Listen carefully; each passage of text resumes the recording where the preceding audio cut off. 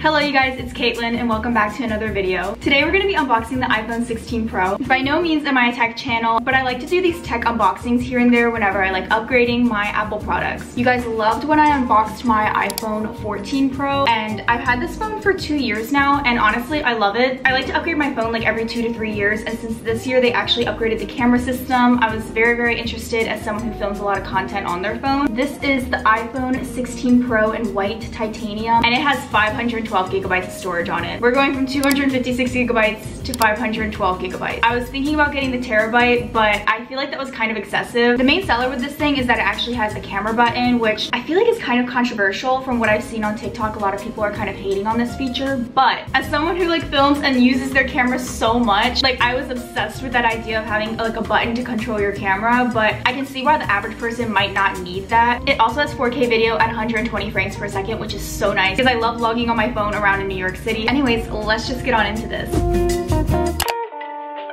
Also, if you guys like these tech videos, please give it a like and also subscribe my channel if you want to. I would just appreciate it a lot. I don't know if I mentioned this earlier in the intro, but if you guys are curious on what I'm doing with this phone, because I sometimes get questions like, what are you doing with your old phone? I'm actually trading this in. This is my first time doing Apple trade-in. I got like a nice discount on this phone, so it actually made it also worth it to upgrade, because I don't know if I would pay full price for this, for how good my iPhone 14 is, because it's not that big of a jump. But with the Apple iPhone trade-in, I feel like it's kind of worth it. But anyways, let's open this box. Please ignore my nails, they're not done.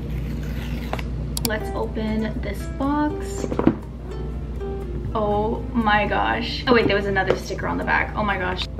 Wow. This is what the iPhone is looking like. And I got the same color, like the white titanium. They changed the charging cord. Okay, wait, we'll get into that later.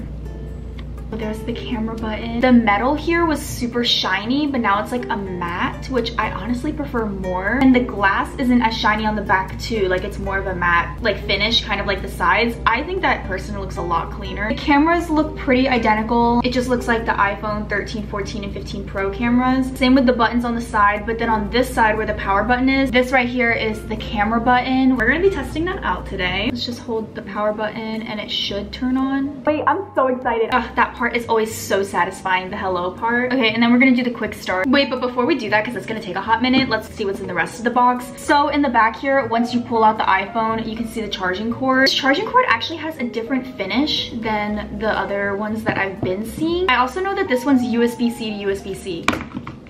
That was also kind of why I felt like upgrading, honestly, because all my like MacBook, iPad, all my stuff uses USB-C. Now I just have to upgrade my AirPods and everything will be universal with the same exact phone charger, which I personally just think that's so much more simple. But I love the like matte texture on this cord. Like it's so fun. There's also some more stuff in here. Not much though. This box is pretty light. Okay, yeah, and then they give you the eSIM instructions. Also, oh my god, they don't give you a sticker. I kind of liked getting the Apple stickers, even though I never use them or put them on stuff. It's like a little accomplishment to get like an Apple sticker. But yeah, that is the box. So we're gonna do the quick start. I'll be right back. Oh my god, wait, you guys, I'm setting up the iPhone right now and it talks about an action button, and I didn't even realize earlier when I was walking you guys through it, like the switch button for your ringer is now just a button. I don't know if I really like that. But it says here that you can use it to open the camera, turn on your flashlight, or access your favorite iPhone feature. So I guess it's a little bit more customizable. Right, now it's finally transferring all the data from my other iPhone, and I'll get back to you guys. It is a full day later from when you guys last saw me, and I finally have the iPhone here set up. It took like overnight to finish like uploading everything to iCloud, which has never happened to me before. When I did the iPhone 14 for my iPhone 11, it probably took like 15 minutes, but for some reason it took over 24 hours. But anyways, my iPhone looks pretty much identical to this one. You can see everything like pretty much just transferred over, even my widgets. And we're obviously gonna run through the new features with this phone, but the first thing we're gonna do is actually put a case on this phone. It stresses me out not having a phone case on. I have quite a few cases to unbox here for you guys from justonename. They are a new phone case brand that I've recently discovered and I'm completely obsessed. And I actually want to say thank you to them for sponsoring today's video. I have a discount code and all the links to everything I'm about to show you will be in the description, but let's run through the cases that I picked picked out from their website. Look at how pretty these ones are. This is first their Magician phone case, and this comes in like 35 different patterns, and these are all the like floral ones that I picked. This one's kind of giving fall, and then this is my favorite one, which is probably going to be the one I put on my phone, which is the bows. Also, I don't know if you noticed already, but these are all MagSafe, as you can see. This is the last Magician phone case that I picked out. I feel like this one is so Pinterest coded. Then we have the 5 designs of their Explorer phone case, which I feel like gives off kind of like hiking outdoorsy vibes. There is what they all look like. My favorites honestly are these light pastel ones. This green mint color is so pretty, and then also this baby pink. All of these phone cases are MagSafe, and then also, if you can see, they have like a camera lip here, which will protect your phone if it falls or drops. All of these phone cases have full coverage protection and are made from 100% recycled materials. I love how they ship in these little like carriers. I think I'm gonna choose the pretty and pink phone case as of right now.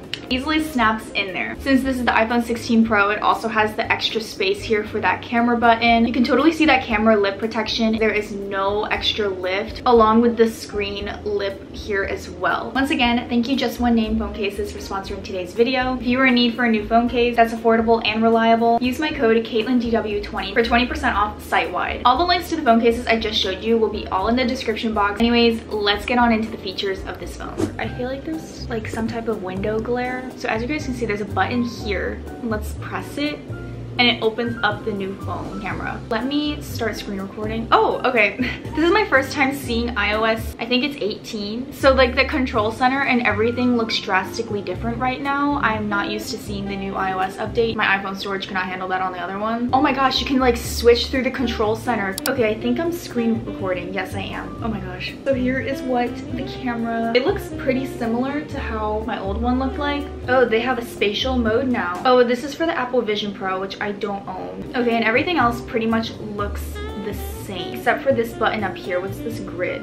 Okay, there's filters, I guess. Wait, let me record me testing out the zoom on this camera because I've heard it's pretty good. Here's what it looks like.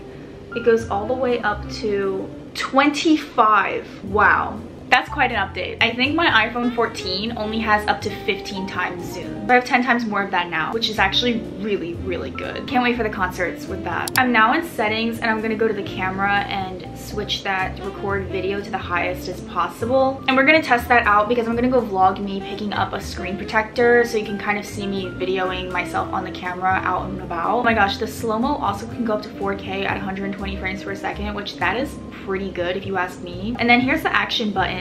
Okay, so it looks like you can just kind of choose it to its own liking of what you want it to be. Wow, you can make it a Shazam button. That's kind of cool. I honestly have no idea what I'm going to do. I think I'm just gonna keep it on the silent mode, like if it was a normal ringer button switch, because I don't know what else I would use it for, to be honest. Because why would you make it a camera button when you already have a dedicated camera button on the phone already? That's what I'm asking myself. I hate that you're seeing my dirty room behind my camera right now. You can actually like touch the button, or maybe not. Wait. Oh, that's gonna take some getting used to.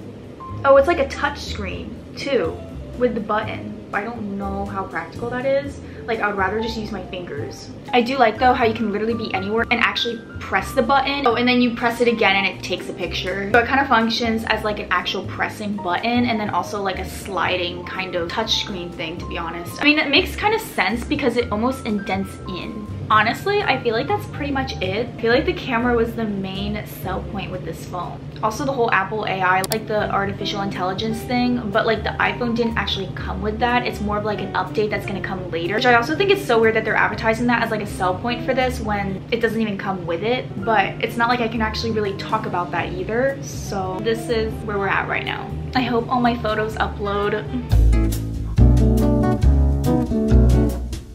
I didn't realize until after filming this that I wouldn't even be able to test out the 4K video because the whole entire video is pretty much filmed on 1080p. The one thing I'm really happy about this camera is honestly the zoom. It's so nice. I also found out that the 4K at 120 frames per second didn't work with the wide angle. I also find this footage to be a lot more smoother than my old phone. And then one thing I thought was really cool is that I could actually be listening to my music and recording at the same exact time, and the music wouldn't be picked up in the video. I don't know, for some reason whenever I would vlog myself out in public, I would hate that it would have to stop my music. Also, the audio is so much better on this phone as well.